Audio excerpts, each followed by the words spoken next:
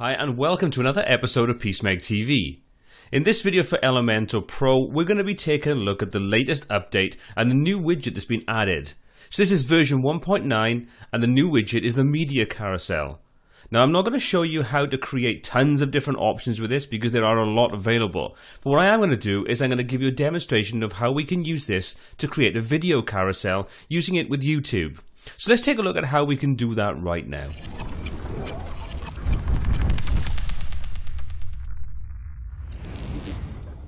Now to start off with, to follow along with this video, you're going to need to make sure that you're using Elementor Pro, the commercial version, to be able to access this new widget.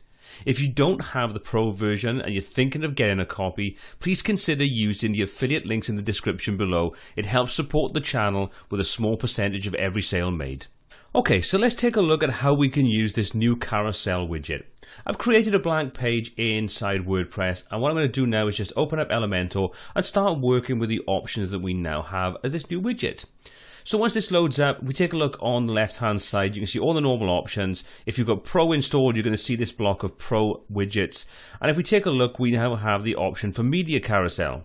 So let's just drag the widget up onto our page, and you'll see once we do that, it puts a couple of placeholder images in there and then opens up the new options on the left hand side. So let's expand this out a little.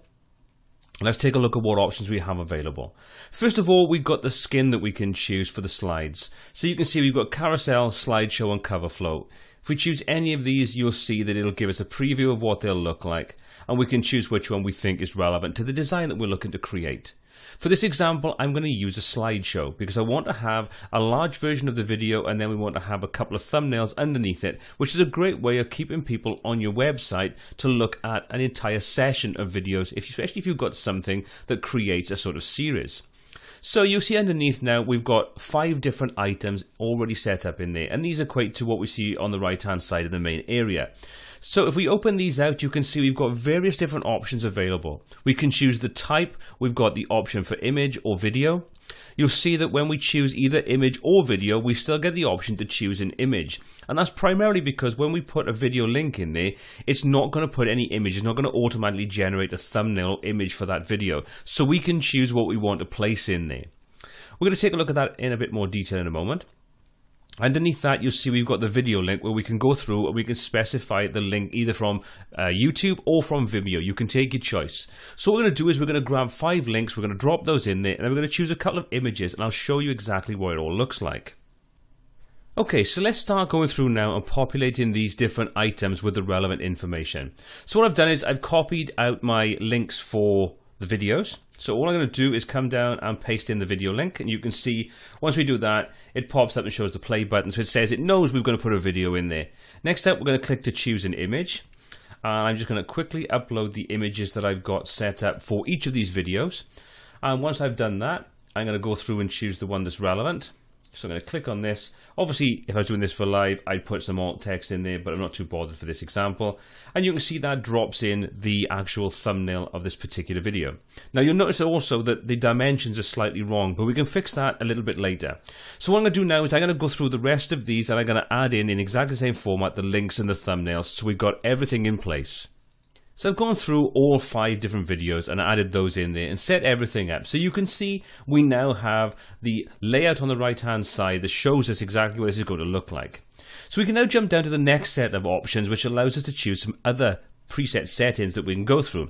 So you can see we've got the different effects that we can use. So if we click on any of these, you'll see it animates through and slides through to the relevant sort of thumbnail we click on. We have 3 options available. We have slide, fade and cube, and you can see if we choose any of those, we'll have the different effect based upon whatever we choose on there. For this example, I think I'm going to stick with the slide option. I quite like that.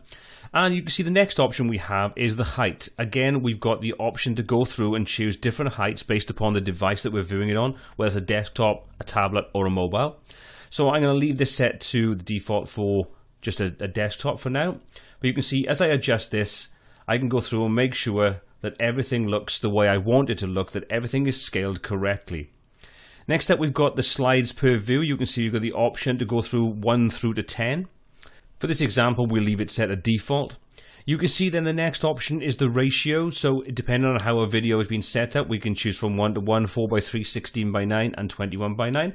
and we can choose whichever we think is relevant for that. So you can see if we change that to 16:9, it gives us a much better representation, whereas if I do 1:1, you can see it gives us a different look and crops things off a little bit. So as always, choose whatever fits to the actual thumbnail that you've set up on there to make sure it looks the way you want it to. Finally, we've got additional options, and this allows us to go through and control the actual transition durations, the autoplay, the size of the images, and so on.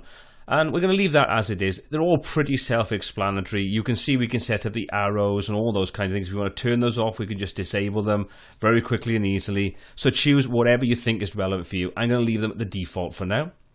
Jump over to styles, and you can see we can go through and we can adjust things like the spacing between each of the slides. And again, we've got the option for mobile, desktop, and sort of tablets. We can choose a background color, we can set border sizes, padding, a border radius. So if we take a look at the actual main thumbnail or the main image where the video is, as I adjust that, you can see we set a radius on that. So you can choose that if you want to. We've then got the option to control the actual navigation itself. So where we've got the arrows, we can go through and we can choose the size of those. We can change the color if they don't stand out too well. So you can see we can very quickly and easily customize this to exactly what we want. Same goes for the actual play icon. Again, we can go through and choose a color that we think stands out better. We can choose a size on there if we want to.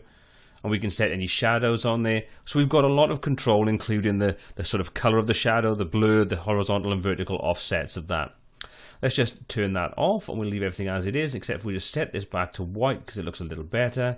And then finally, we've got the Lightbox option. So when we click on a video and actually have it to play, we can go through and we can specify exactly what color the overlay is, the UI color, the video width, and so on. So this gives us control to make sure it fits in and works with the theme or the design that we've set up. Again, all very, very simple to deal with.